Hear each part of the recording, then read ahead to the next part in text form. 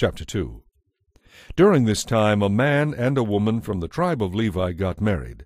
The woman became pregnant and gave birth to a son. She saw what a beautiful baby he was, and kept him hidden for 3 months.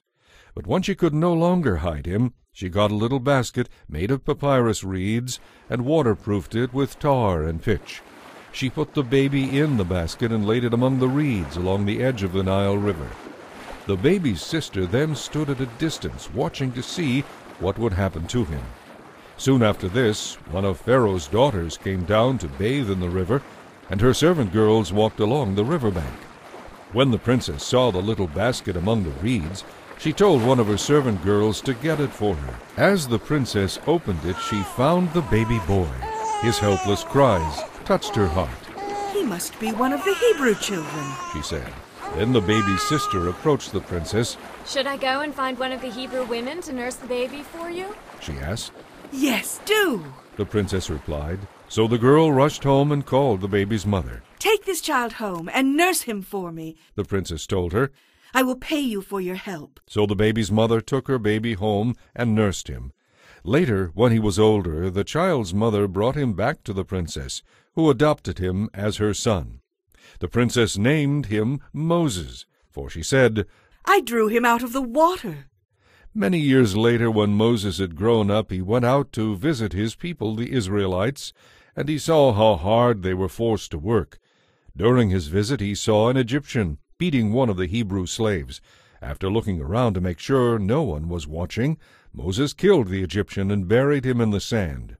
The next day, as Moses was out visiting his people again, he saw 2 Hebrew men fighting. "What are you doing, hitting your neighbor like that?" Moses said to the one in the wrong. "Who do you think you are?" The man replied. "Who appointed you to be our prince and judge? Do you plan to kill me as you killed that Egyptian yesterday?" Moses was badly frightened because he realized that everyone knew what he had done. And sure enough, when Pharaoh heard about it, he gave orders to have Moses arrested and killed. But Moses fled from Pharaoh and escaped to the land of Midian. When Moses arrived in Midian, he sat down beside a well. Now it happened that the priest of Midian had 7 daughters who came regularly to this well to draw water and fill the water troughs for their father's flocks. But other shepherds would often come and chase the girls and their flocks away. This time, however, Moses came to their aid, rescuing the girls from the shepherds. Then he helped them draw water for their flocks. When the girls returned to Reuel, their father, he asked, "How did you get the flocks watered so quickly today?" "An Egyptian rescued us from the shepherds," they told him. "And then he drew water for us and watered our flocks." "Well, where is he then?" their father asked. "Did you just leave him there? Go and invite him home for a meal." Moses was happy to accept the invitation, and he settled down to live with them. In time, Reuel gave Moses one of his daughters, Zipporah, to be his wife. Later they had a baby boy, and Moses named him Gershom, for he said, "I have been a stranger in a foreign land."